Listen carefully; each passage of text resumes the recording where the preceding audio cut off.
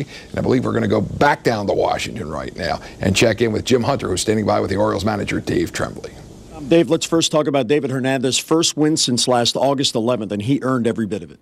He sure did. He pitched great coming back from missing a start.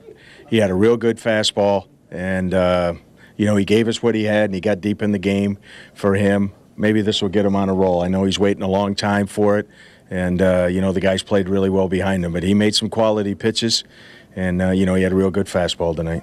Yeah, you talk about trusting your stuff all the time, and that's a good point because he only allowed the one hit, and it appeared to me that he really did go after and attack the hitters. Yeah, he challenged people with his fastball, but he had enough of his secondary pitches where he could keep them honest. He threw some first pitch changeups, and he got some rollover ground balls on them.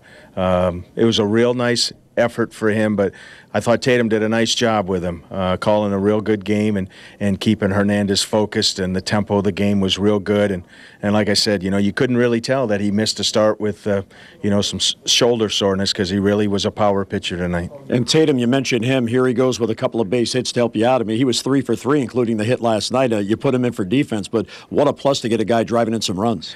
Well, that was his birthday present to Wieters. It was Wieters' birthday today, and, his knee was banged up and he couldn't play. But Tatum, you got to tip your cap to him. He came and gave us what he had. He got some big hits, called a good game, ran the bases.